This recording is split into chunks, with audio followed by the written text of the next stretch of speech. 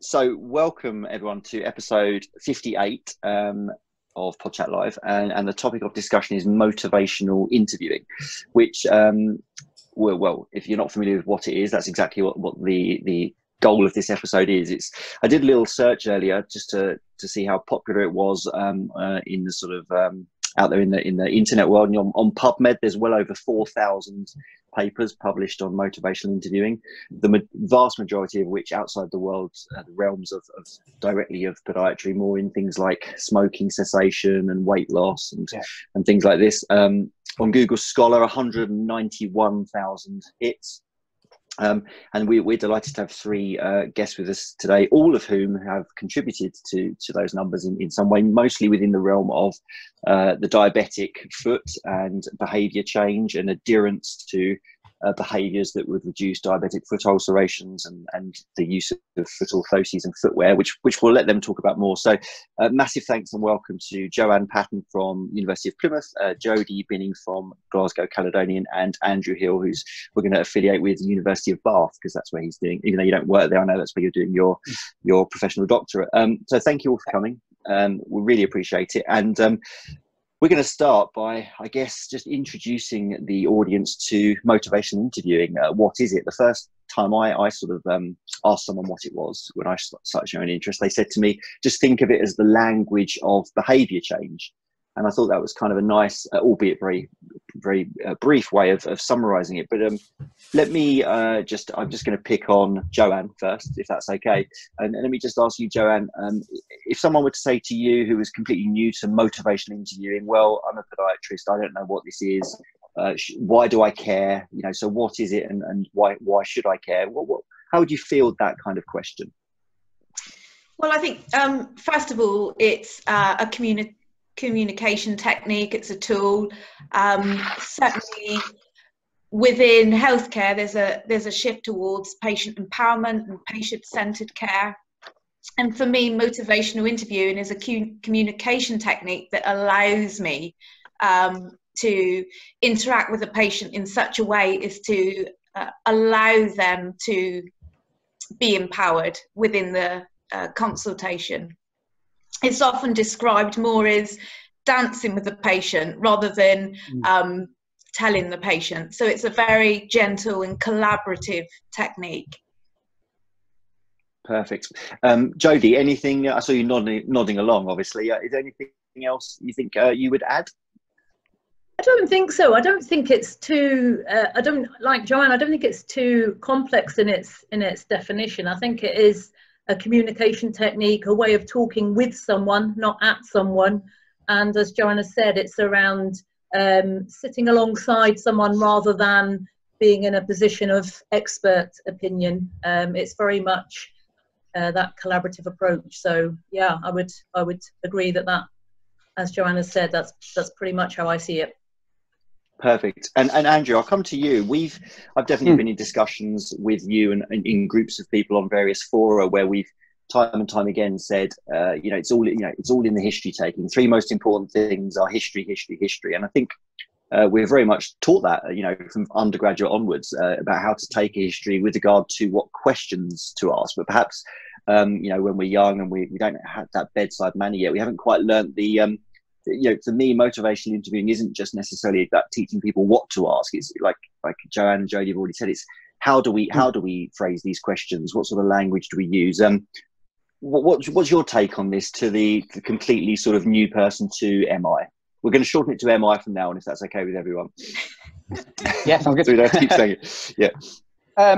Yeah, I mean, I suppose my sort of biggest take home from all of it when I've been looking at this is that, and actually when I was first getting into this, I reflect a lot of what I saw as a clinician, in that you do your kind of interview style patient history taking, and you're asking a lot of questions and you're kind of getting some positive responses, not really getting a lot. Then 20 minutes later or 10 minutes later, you're having a conversation about something else and the patient starts divulging what essentially is more of the history that didn't come from the interview bit. And actually, I suppose if we look at motivational interviewing in that particular context, it's just about really speaking to the patient about what's on their mind as the sort of primary in, if you like, of your conversation. And from that, actually, your history taking gets ever more efficient, because you can find that just through a good listening style and then gently sort of nudging questions, you can get some really rich information, which kind of means you don't have to do what feels like a more formal assessment. I think it's the traditional form of assessment is made up of closed-ended questions, where the patient usually a passive recipient. And that puts you in a position really of power, if you like, and disempowers the patient. And I think what motivational interview, or MI, allows you to do is allows the patient to lead the discussion. So it's all about what's most important for them. And so you use much more open-ended questions and let the patient tell you their story rather than being led by the clinician. Perfect. And I should probably have said, probably amiss of me not to have said that it was first sort of framed as MI by psychologists Miller and Rolnick in I think I'm right in saying, if my research is correct, the early 80s. But sort of if you go back as far as the work of Carl Rogers in the late 50s, early 60s, even he was talking about sort of accurate empathy and the person-centered approach. So what's your thoughts, guys, all of you really, on when these sort of thoughts and theories have been floating around since the late 50s, longer than all of us, possibly not Craig, but certainly longer than the rest of us. Why now? I mean, we're kind of talking now and everyone's kind of saying, right, we need to move towards this patient-centered approach. Why are we only just moving towards it in 2019 when it seems like it's been known about for far, far longer? Well, I'll let you fight over that one. Well, I'll jump in first if you don't mind. Oh, sorry, go. Well, so I was just going to say that I think it has been quite well established in sort of very specific disciplines. So within sort of realms of counselling and psychology, this has been very well established. And I think Rolnick has been quoted as saying that at the time in the early 80s when him and Miller were sort of first sort of talking about this, they very much sort of felt a little bit like they were the dissenting voices amongst particularly things like addiction and smoking cessation and all these sorts of things. I think the modern bit of it, I think, is it's just taken a while to spread its tentacles into other aspects of healthcare. And I think actually what all healthcare professions are probably starting to do is realise that their role goes beyond their very narrow focus and discipline. And actually we're all kind of involved in the overall holistic care of our patients. So my take is that it's just sort of led into other disciplines a bit more slowly. I think it's there's been a more fundamental shift than that, particularly in the NHS in the UK, and I think it's moving in the US as well now. There's been a real problem, if you like, with overburden within the NHS and how we're going to cope with the increased patient capacity, particularly within diabetic care. And the problem is that using the traditional model of treating patients and doing things for patients, the healthcare systems just don't have capacity. So there's now a real shift towards patient self-management. And I think as part of that shift, MI lends itself as a tool and a communication method to encourage self-management. Do you agree, Jodi? I don't disagree with either of those opinions. I've got a slightly more contentious view, however, around why it might be slow to be adopted. And I think it might be to do with the fact that we believe that we're patient-centered already. And I think that we believe that we are kind, compassionate and caring, which of course we are, but that isn't the same as the approach in motivational interviewing, where you really are looking through a different lens and the approaches and techniques are really very different. So I think it's not that we haven't been person-centered, which its roots are in Rogers and described a long time ago. I just think putting those into practice requires a completely different mindset, which we haven't necessarily focused on, because maybe we've been obsessed with knowledge rather than behaviours. I think we've been so yeah, I agree, Jodi. So keen to get the perfect advice sheet or the perfect delivery of advice, which is all knowledge based, and haven't really up until now focused on the fact that knowledge doesn't translate into doing. And I think we're trained to be fixers and problem solvers, and in our traditional patient-centered approach, we want to help the patient so much that we find it difficult to let go and let them help themselves, and in some instances actually not help them because that's actually their choice. You know, we're taught from first year graduates that, you know, we need to fix everything, and that's not quite the ethos that MI allows you to. And the NHS is also measured by outcomes.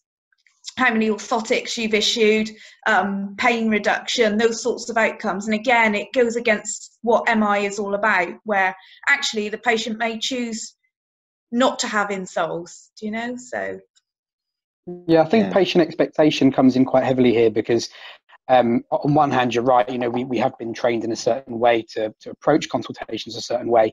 And I think there's also generally from patients that kind of, they turn up to a medical professional and what they're expecting is a lot of answers.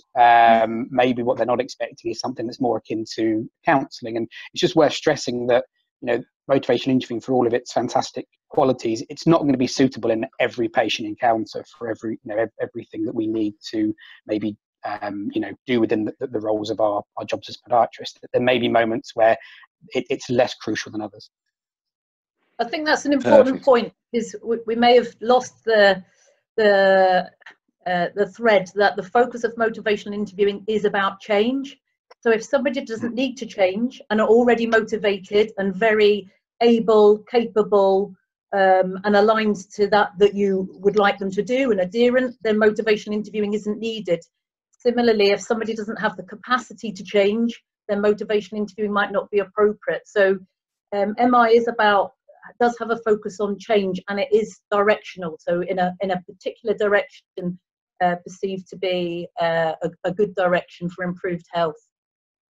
Perfect. This segues beautifully into the next line of question, which is essentially why people don't change. And we're talking about behaviour, you know, to make it clear. And we touched on there, you know, that we have this sort of we're taught to, it's ingrained within us that we're the experts, we're the specialists. We've got our certificate on the wall. We're very, quite rightly, quite proud of the level of study we've put in, the level of knowledge we've attained. So when someone comes in and they sit in our room, they're going to do what we say, because we're the one with the certificate on the wall, and they've got the problem, and we're just going to tell them how to do it. And we all know, because we're all clinicians and we have been for many years, that doesn't always work out that way. People don't change their footwear. They don't adhere to the rehabilitation program they've been given. They don't do many things that we tell them to do, which we are telling them to do from a very good position. So I'll come to you on this one, Jodi, if I may, just because you were the one that just brought it up. Why don't people change? Why aren't patients good patients? Why won't they just do what we tell them to do? It's because behaviours and what drives behaviours are complex. So we have to be capable, we have to have the knowledge, we have to believe that it's a good thing to do. And MI talks a lot about ambivalence.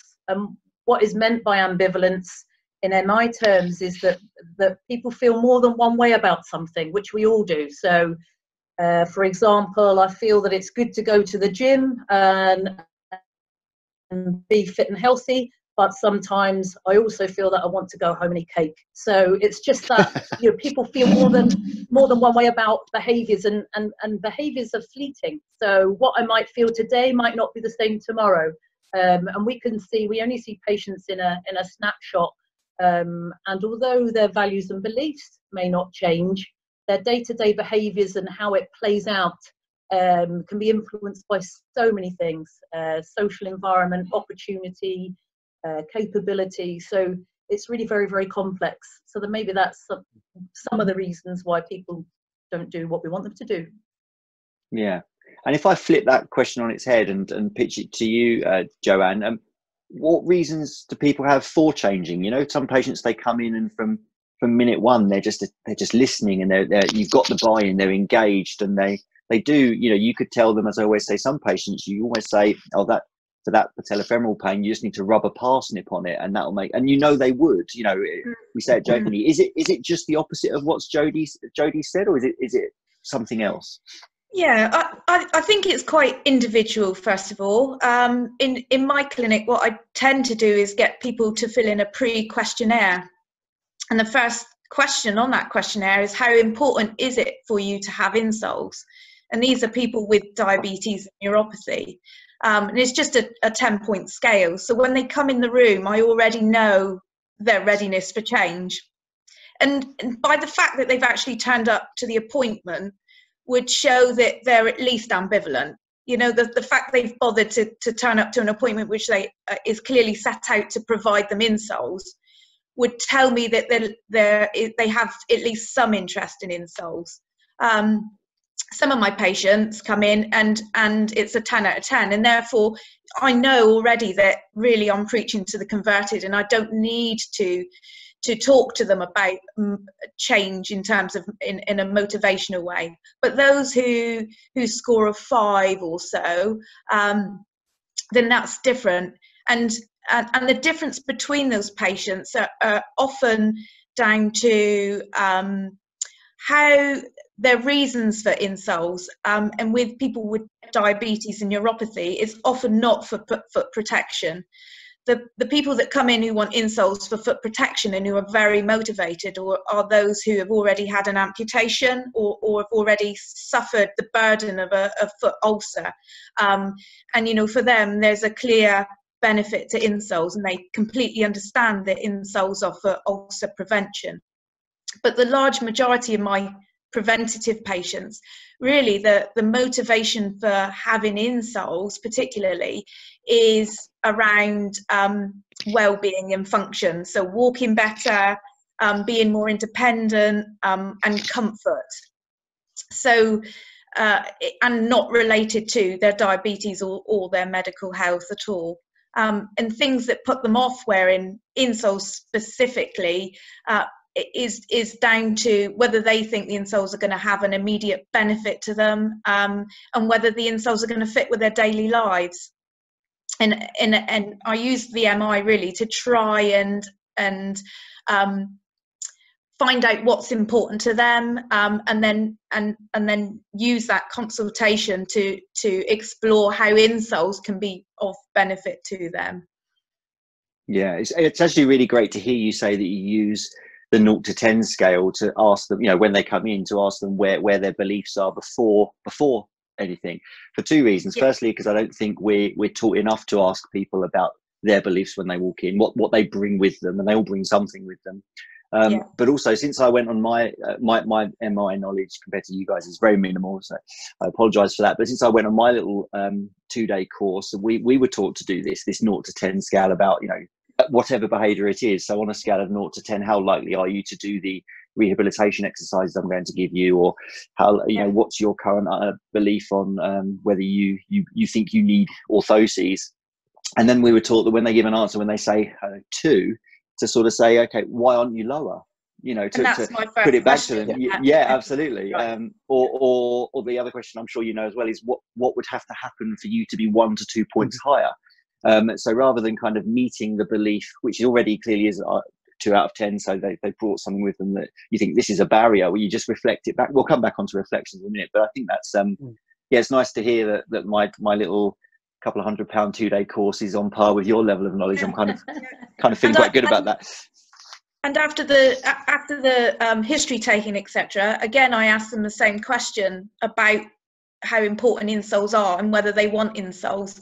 And actually, I tend not to go through to actually provide the patient with insoles until I've got that commitment.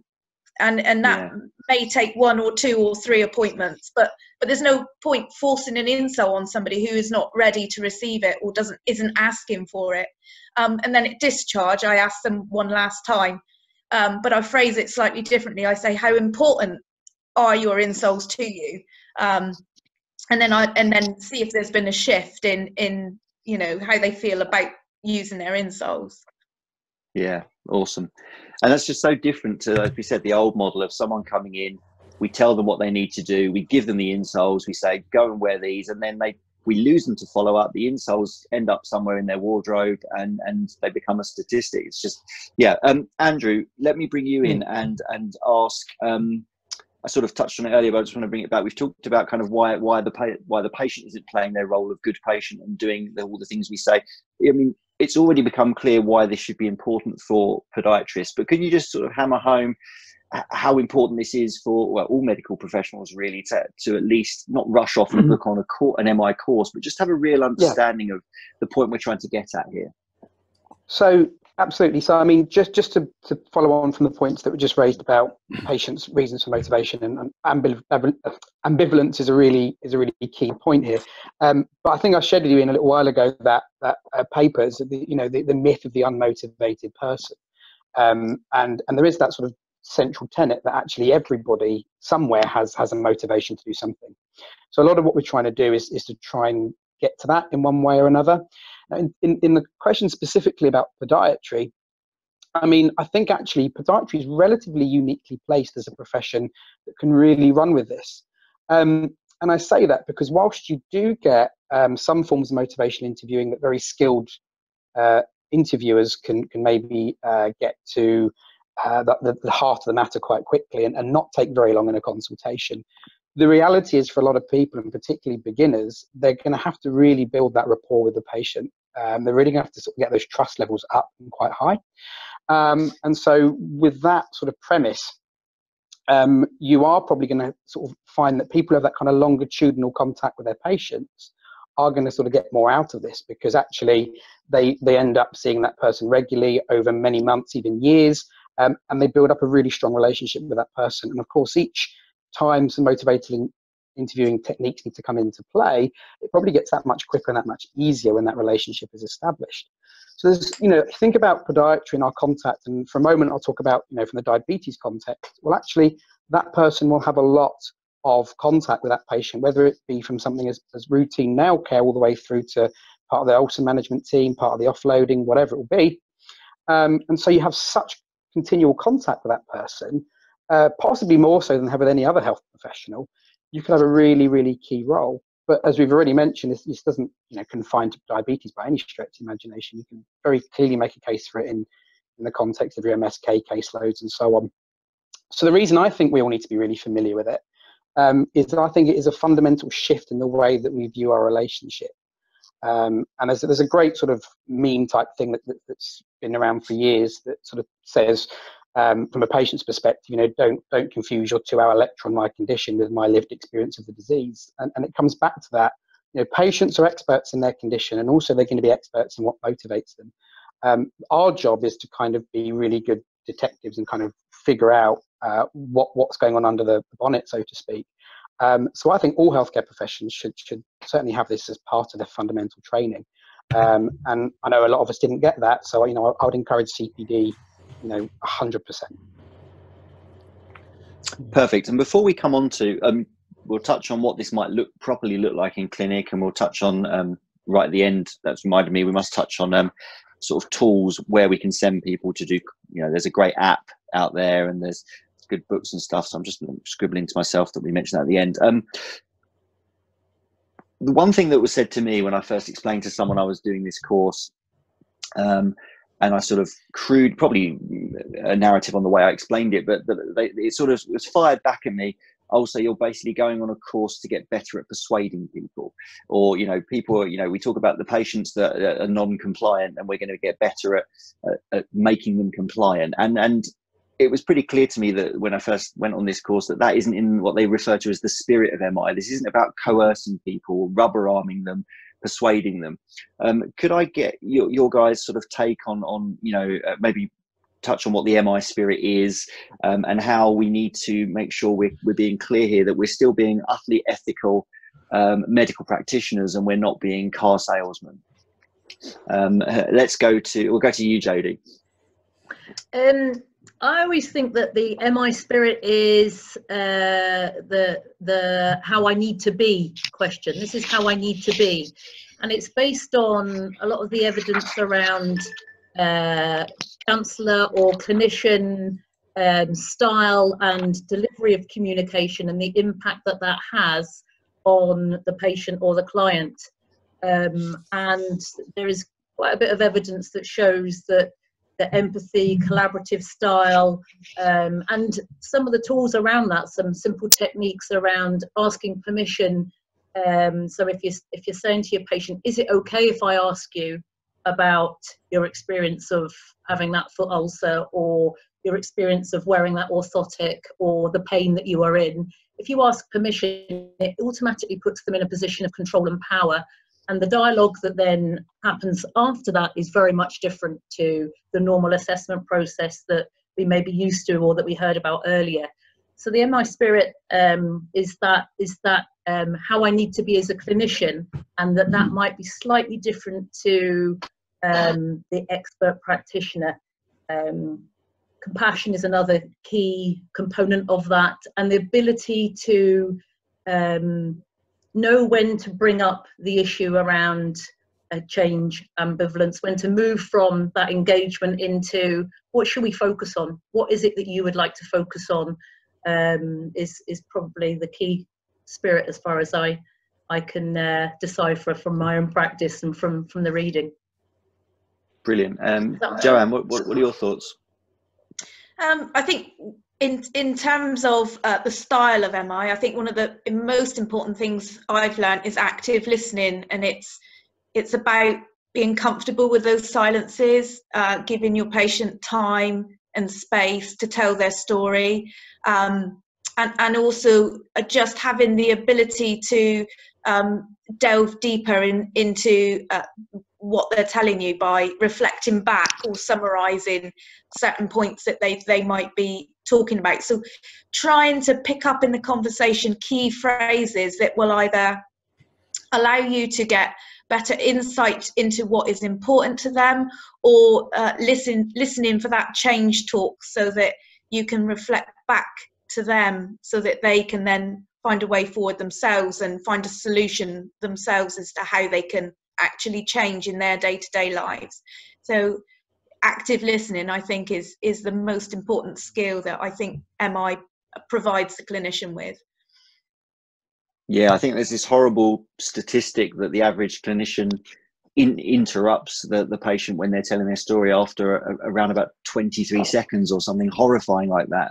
Just because when we ask a question and they start going off in a direction, we're looking at the clock, we know we've got a full waiting room, and we kind of try and rein the discussion back to where we want it, or the worst thing being someone sitting there looking at a pro forma and they have to ask questions in the order of the pro forma. It doesn't feel collaborative or like a discussion. And I was told, I don't think that in any general history taking, you should be listening 80% of the time and talking 20% of the time. Does that resonate with your guys' kind of thoughts? I think that's a really good rule of thumb. Absolutely. And when it's history taking, it's not, as I said previously, in the traditional form where you're asking a series of closed-end questions.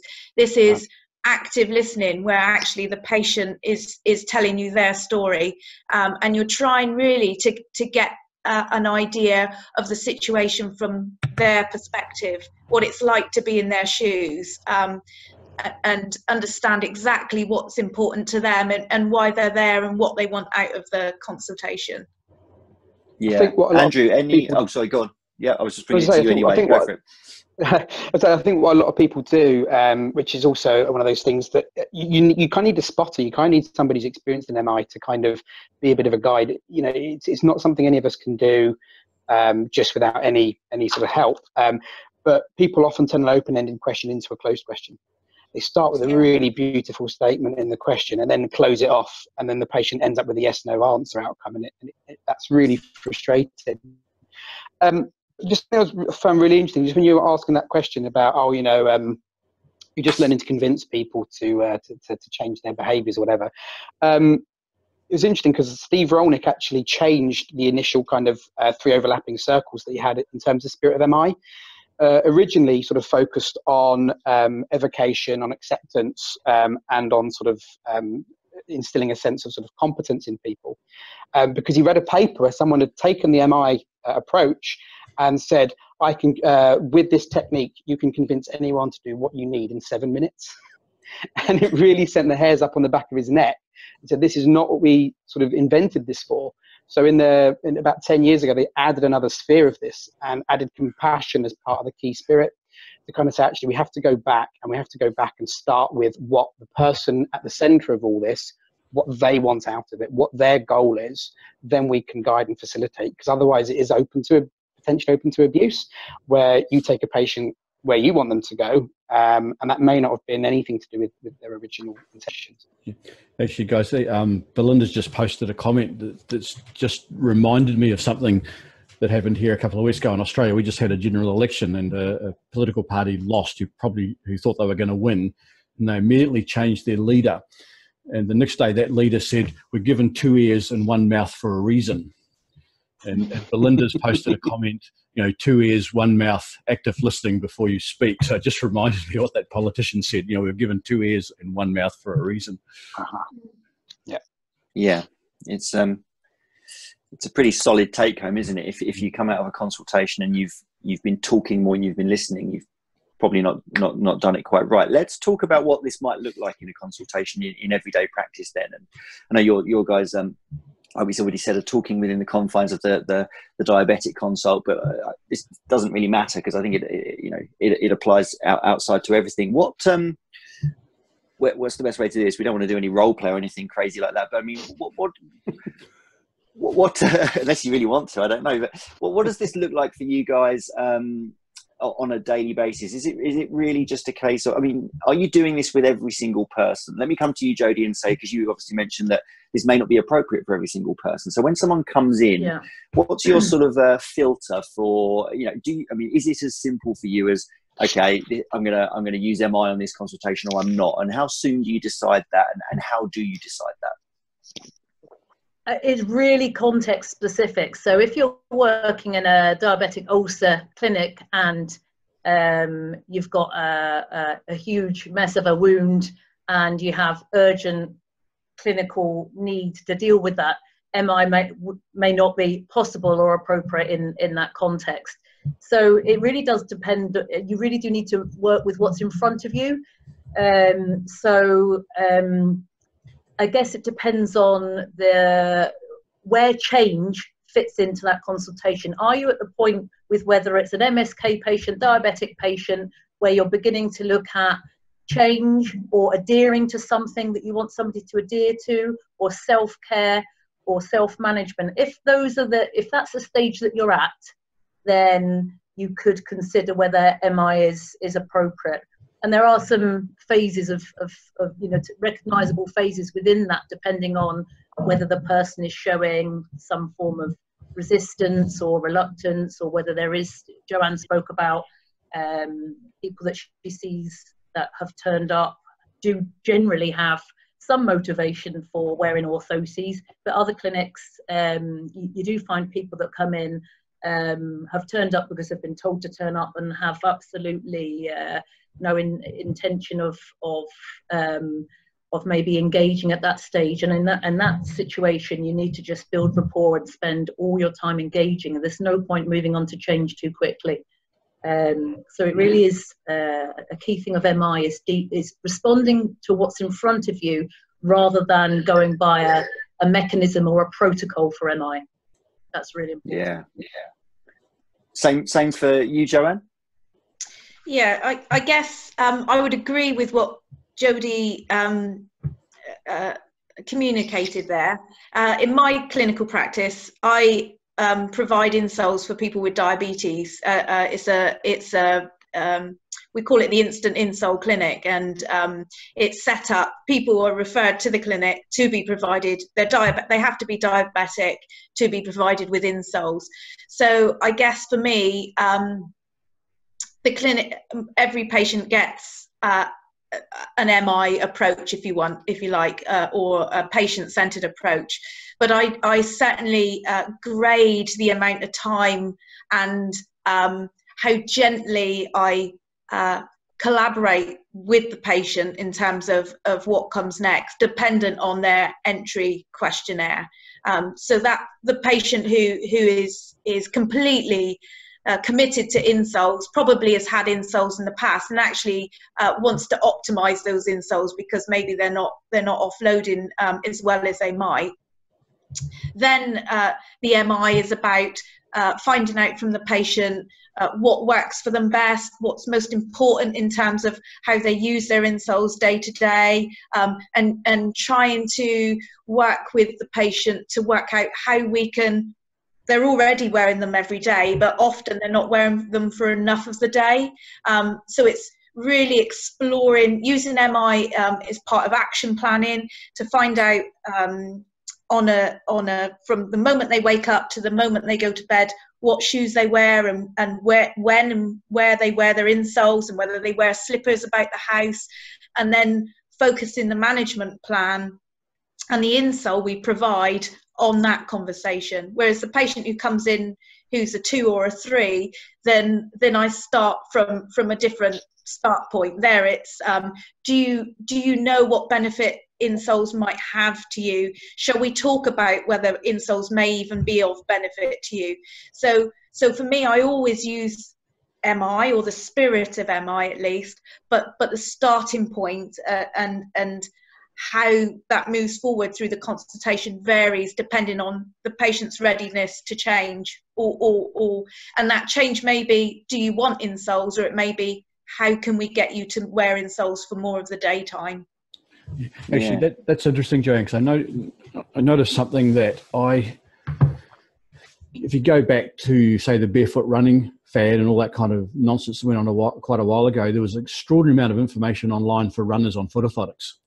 And I don't know about you, Ian, but I at that time was you're trying to almost elicit the runner or the patient who's a runner, their belief system about foot orthotics before you even suggest that as an intervention. So I like to be I like to be confident in how they will respond to my suggestion, because I know they've probably Googled it before they came in, and do foot orthotics work or something like that. So I think that's along the same line, and that to me just grew naturally out of what went on, 5 years ago, 6 years ago, that you just had to start.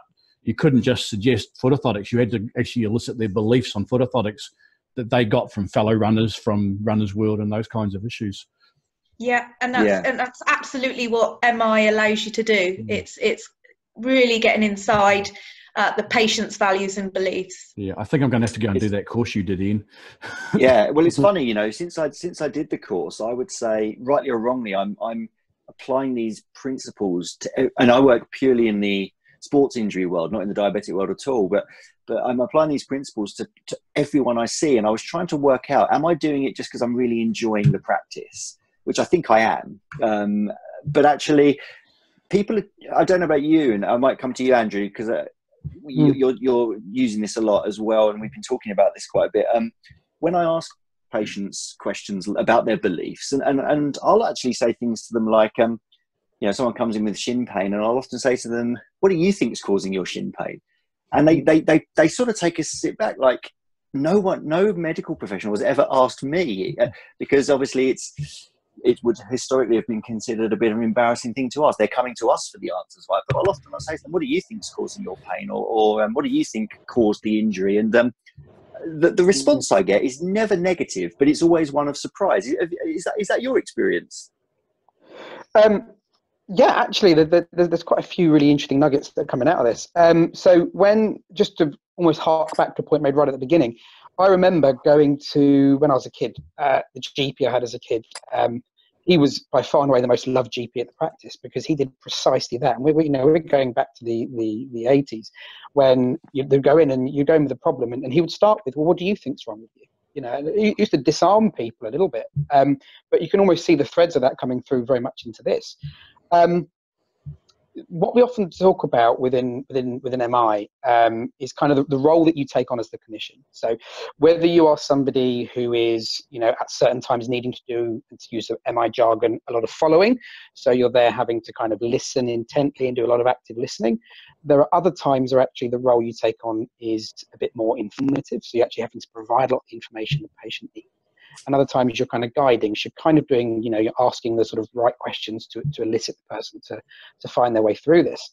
And you kind of all touched on this a little bit now. I think one of the key things that I tend to find really, really useful, moving away from what used to be called the sort of chunk method, which was give a bit of information, check they've understood it, and then give some more. I've often found people kind of give you quite a sort of perfunctory, yeah, I'm on board with that. But actually there might be bits they've misconstrued or haven't really understood. So instead, one of the things I tend to adopt with a lot of patients is the elicit, provide, elicit approach. So I will start with a question about what they understand, or even what they want to talk about. Then that might lead to a question from them about some information they want.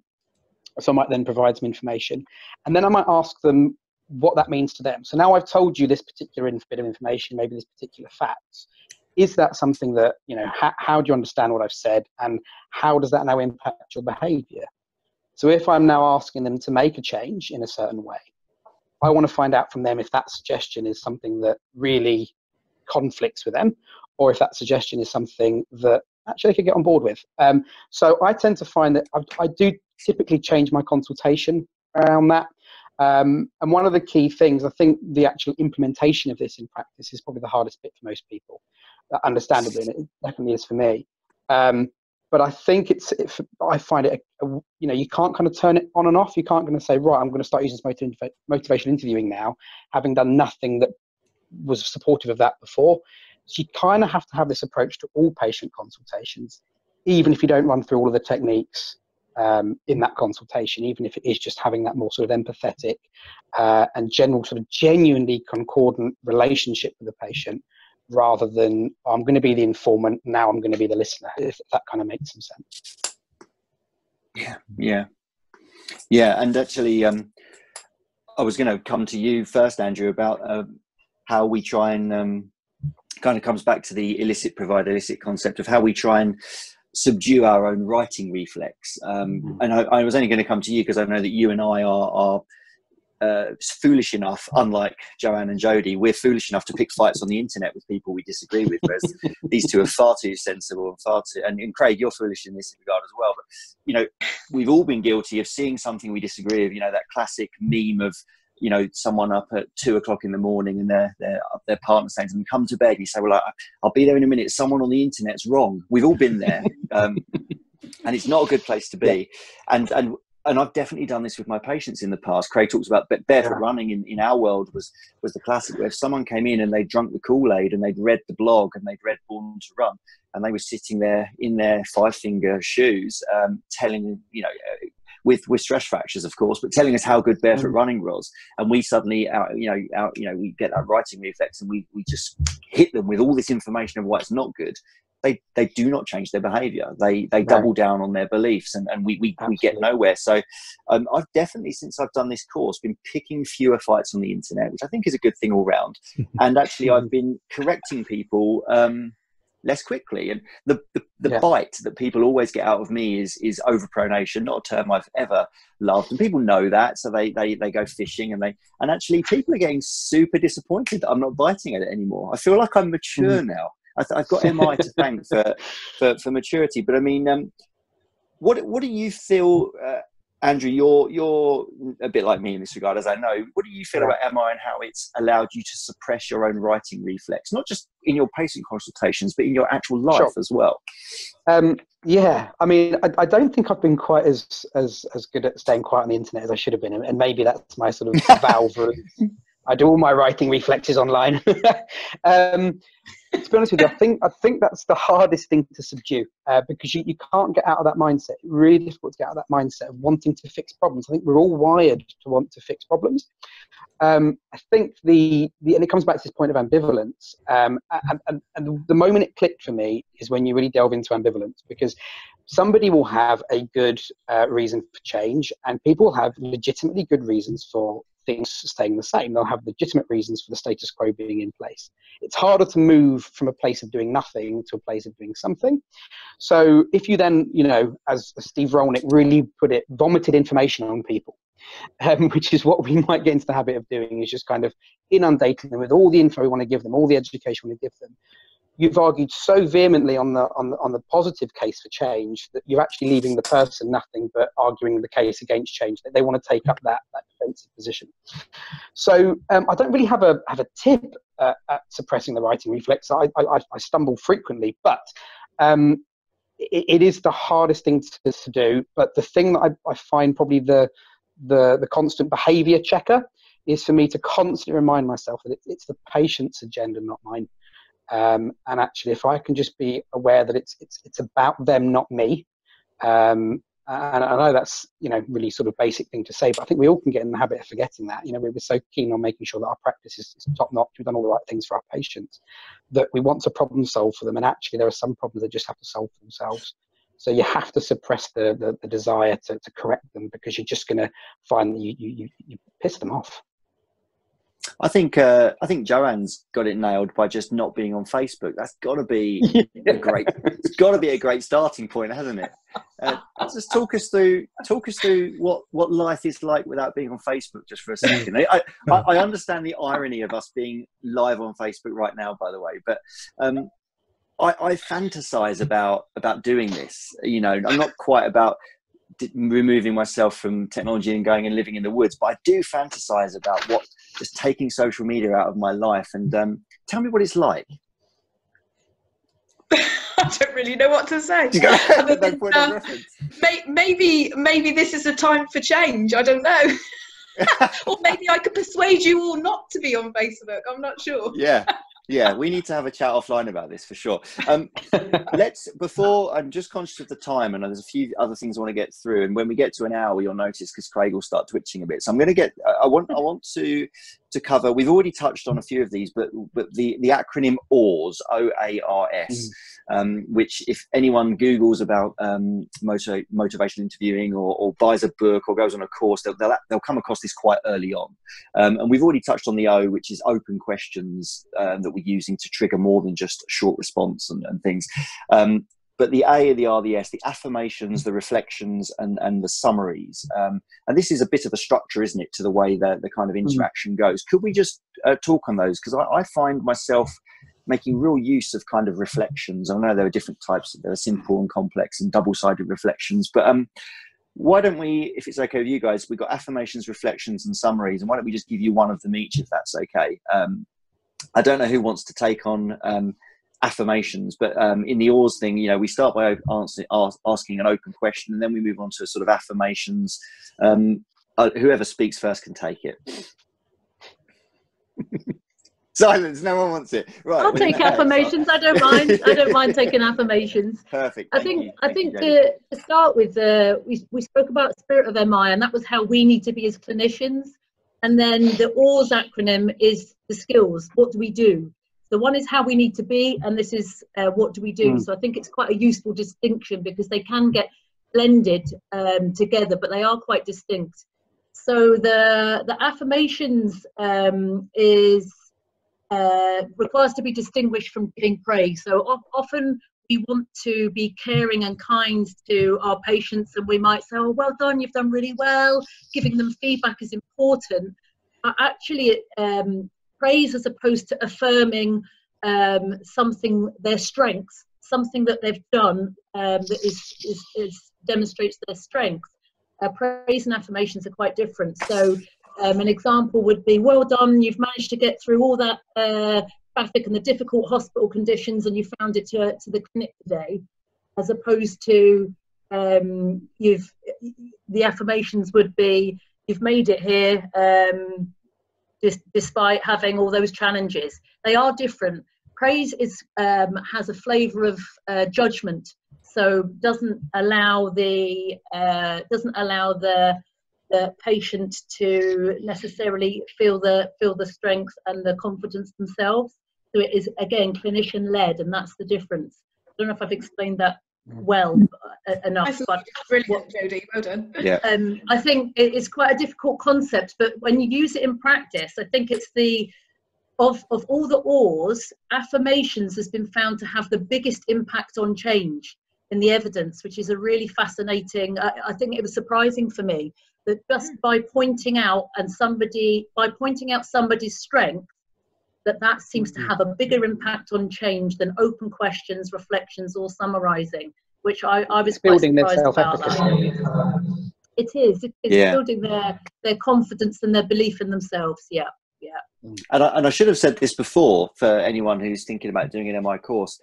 This has massive applications to trying to deal with a 3-year-old and a 5-year-old boy in my house as well. I was just frantically trying to get one of them in the bath, and I was using affirmations to do so upstairs like 10 minutes before we went live. So even if you don't want to apply this to clinical practice, I think it makes me a slightly better parent, albeit still a very average one. So let's come on to reflections. Probably my favourite of all of these. I don't know why. I just kind of think yours too. Yeah. Let's go to you, Joanne, if that's okay. Can you just, I mean, obviously, we don't want to necessarily go through simple, complex, double-sided, but just give everyone a bit of an overview of what reflections are. So how we use them. Yeah. So really, reflections is reflecting back to the patient what it is you want them, what you've heard from them. So, for example, they may be telling you your story. It's how really you keep them on track, so that you can reflect back either an aspect of what they've said to ensure that you've understood what they've said, or to reflect back when you want them to expand on something they've said. And that can be used both in the sort of listening for them to tell you, encouraging them to tell their story, but also when you're trying to resolve ambivalence and encourage change. Yeah, and just we'll give some examples in a second, but just moving on to you, Andrew, with regard to, I think it's probably obvious what summaries are, but the final sort of letter in the OARS acronym and tying it all together.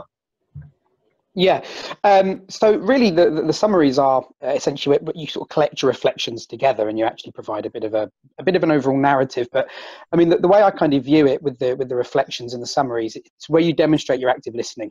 And one of the things that I thought was really powerful when I had someone talk about it was, with the reflections, what you're really trying to do is pick out the change talk. You're trying to pick out the bits that actually are giving you an indication that person's willing to engage with change or make some changes. So by the time they've initially vocalized it, they've reflected it. Well, so you've reflected it back to them. If at the end you bring together the summary, essentially they've heard that change talk for the third time, and that really starts to have quite a powerful impact, it really resonating. But the other thing that summaries do really well is it just demonstrates to the patient that you have been listening. And I think that's such a powerful thing. And I think we talk about it in all different contexts, but one of the biggest criticisms that comes out from patients with regards to any healthcare interaction is they felt like they weren't being listened to. They kind of felt like no one was paying attention. And your reflections, particularly if they're skilled and they're on point, make somebody feel like, wow, they've listened to me. That's the first time in 10, 15 years anybody's listened to me about this.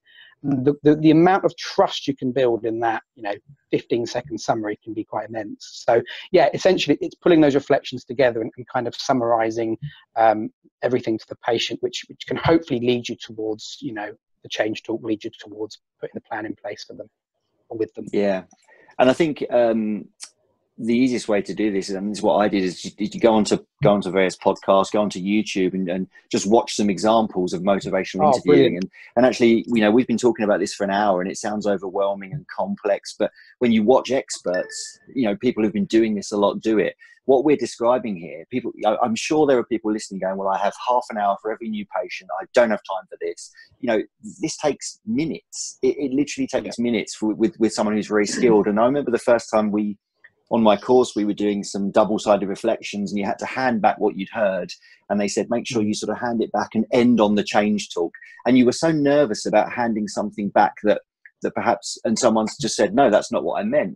But someone said, don't be afraid to try, and sometimes you'll hand something back and you won't land it, but that's okay, because it gives you an opportunity to ask them again. So, I mean, I think the example that was used to me was someone said, I really want to do all my rehabilitation that you said, but I'm just so terribly busy. And I sort of just a simple reflection was, so what I'm hearing you say is just that you're incredibly busy, you're incredibly busy life, but you do understand that your rehab's important. And all I've done is just basically return the question, but given them the change talk at the end, and I found it incredibly fun to practice, and I love watching people do it who are really, really good at it. On that note, are there any tools that you guys would point people to, or is it just a case of just get out there, buy the book, buy Miller and Rolnick's book, buy you know, go and listen to some podcasts, or is there anything that you personally have found really helpful in your journeys? I personally think that.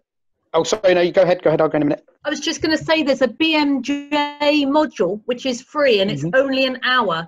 Introduction to Motivational Interviewing, which is a great place to start, I think, because it's got the explanations, and it's got a video in there of somebody actually delivering MI. So I've got the link. I can send that to you. Yeah, great. Middlesex Uni do a great online course as well. Middlesex Uni. Middlesex Uni. Can you ping the link to that in the comments of the video? Yeah. The one I wanted to mention, I think I've mentioned it before, is there's an app called Change Talk. And it's one of those role-playing apps. It's actually more about childhood obesity. But it doesn't, like we say, it doesn't matter. It's not about the topic. It's not about whether you're talking about smoking or obesity or diabetes. It's about the principles. It's about the practice and things. Before we wrap up, Craig, can we just put up the papers that these guys have published, just so people have also got some references they can head off and read with regard to I'll post links to these in the comments later. But great. Do you want to make a comment on the papers? I'll scroll through them. Yeah, this one's from myself, and I guess it was undertaking this piece of research that spurred me on to looking for something more than the or changing my clinical practice, and it's all about getting inside or behind the patient's experience and understanding why they don't do what you ask them to do. And for me, it was a real light bulb moment in terms of, I need to find a better way to treat these patients. Sure. And there was this one here from you, Andrew.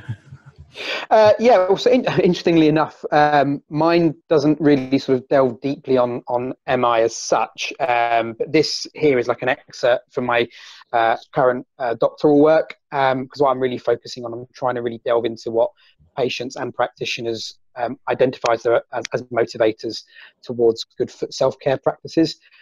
So this kind of focuses in around a lot of what underpins MI. So there's the information, motivation, behavioural skills framework. There's also some self-determination theory. And if anyone is genuinely interested in getting into a bit of MI, I would encourage them to have a good read around self-determination theory as well, because the principles that introduces underpins a lot of what MI's got to offer. Sure. And this one, Jodi? Yeah, this is a systematic review of the literature just to see, prior to conducting my own research on feasibility of MI in clinical practice. This is looking at what evidence is out there already for MI to improve adherence behaviours for preventing diabetic foot ulceration. And there is an evidence gap. So whilst MI has been used in thousands and thousands of different areas, there's only really one small study of 12 people that it's been used on that are at risk of ulceration. So watch this space. Right. Super. Craig, you just put the link up to to the book. Yeah, I was just trying to get a link to the book that.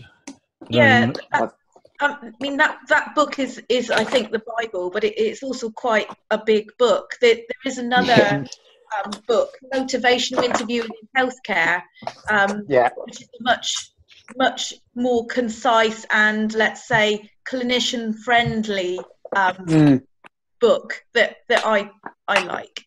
I agree. Craig, if you just go back to the normal screen, I'll hold it up. I've just got it on my desk. You've got it there. I was going to say I've got it here, but yeah, it's good. Yeah, I'll link to the books. I'll link to the papers. I think the only other paper we got sent is someone shared this paper here has been quite an important one. I just really like this. This was it's less of a sort of detailed study, more of a kind of editorial piece.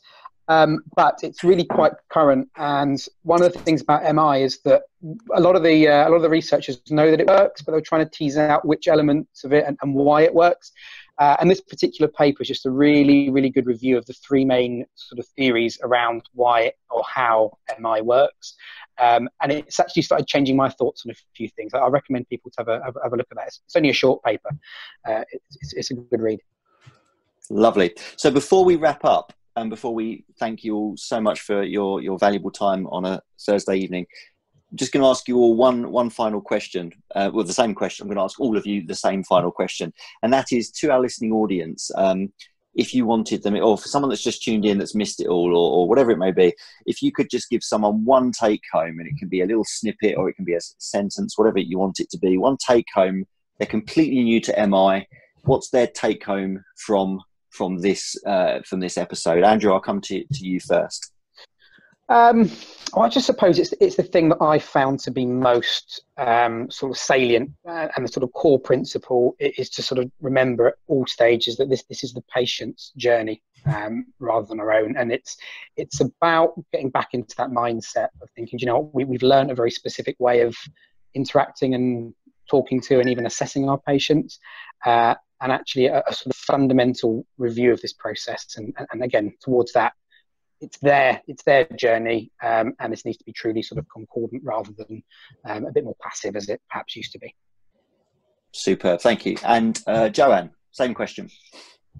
I think probably the most important thing I would like people to take home is the active listening. So it's about making sure that it's the patient's story you're listening to. So really maybe a different perspective on what Andrew said. It's make sure you use open-ended questions and be an active listener. Awesome, thank you. And finally, Jodi.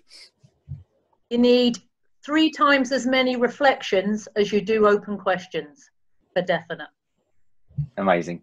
You love reflections as much as me. I can see it in your face. Yeah, open Cool. questions aren't as powerful as reflections. That's my experience. Perfect. So read up on reflections and practice them. Excellent. Craig, it's been very quiet from you with regard to Facebook. Am I to believe we have had no real we've had a lot of questions? people watching, a lot of people obviously very interested, but no questions, just a lot of comments, just agreeing along the way. I think one comment, and I haven't got time to scroll back, which I found most interesting and probably reflects my opinion.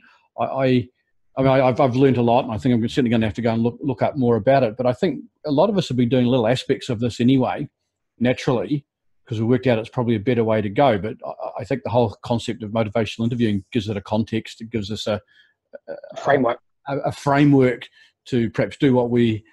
You know, like I can see little snippets coming through, and there was a comment earlier on to that effect that we're doing little aspects of that. I think it might have been Julie might have made that comment. I just can't find it at the moment. So, okay, perfect. Well, probably a good note to finish, because the problem is if we go over about 65 minutes, we have to do this as 2 podcasts. We can't do it as one because they only allow 60 minutes.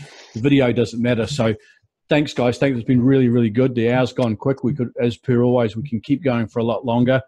There have been a lot of people join late, so if you come back in 10 minutes, Facebook renders the video so you can watch the whole thing from the beginning.